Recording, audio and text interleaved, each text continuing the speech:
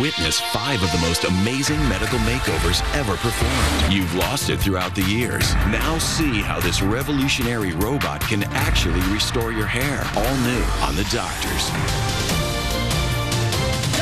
Doctor, give me the news. It's astonishing medical makeovers, and right now we're talking about a new method for reversing a condition that affects millions and millions of people worldwide: hair loss. Donor hair follicles are taken from the back of the head and transplanted to the thinning areas. The solution is to randomly extract individual follicular units, small groups of 1 to 4 hairs. The procedure is very labor intensive. I mean, you have to do thousands of these in a single session. Enter the ARTAS robot. It's a sophisticated hair mapping and extraction system. Once the donor area is identified, the robot maps all the follicles and then randomly extracts them with a series of punches. It's much more precise than human hand. It doesn't tire if you're doing thousands of grafts. Even with short hair, the random extraction means it's virtually impossible to tell where the donor hairs came from. And here to help us explain this procedure is Dr. James Harris, a hair restoration surgeon in our procedure room with Dr. Orden. Thanks for being here. Thank you for having me. I appreciate it. So talk to us about the ARTAS machine. So here we have the ARTAS system. It's a robotic system, and what it allows us to do is use its advanced imaging and mapping systems to extract hair follicles. So what I'm going to do now, this represents the head of a patient in the normal position. He's very comfortable in this headrest here.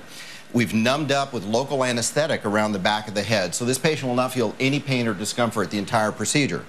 Now I'm going to tell the robot to use its systems to go ahead and start mapping out the individual hair follicles within this area we call the grid. So it's automatically moving. I'm not touching anything right now, and it's assessing the angles and directions of all the hair follicles in the target region.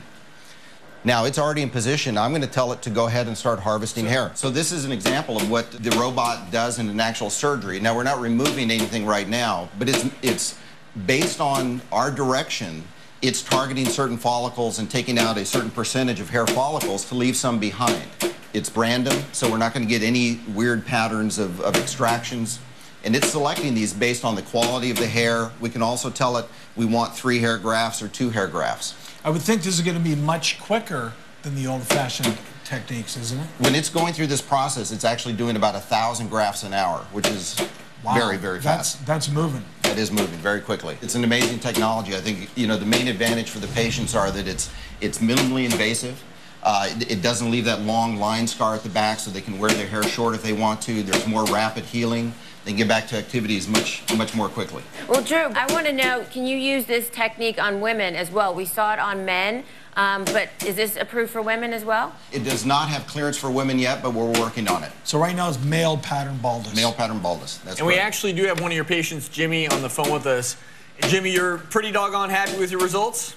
Absolutely. I couldn't be happier. It's been 10 months since I had the procedure done, but I started noticing things about 4 months afterwards. I mean, it's kind of a phase system where you actually see the hairs come in right after the surgery, then they fall out, and then they start growing back.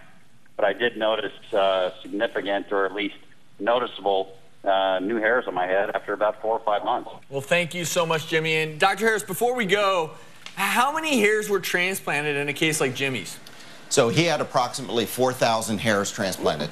Wow. And that's going to grow fuller and fuller over time. Yeah. Dr. Harris, thank you so very much for joining us. My pleasure. Thank you. And up next, how to finally get that great night's rest.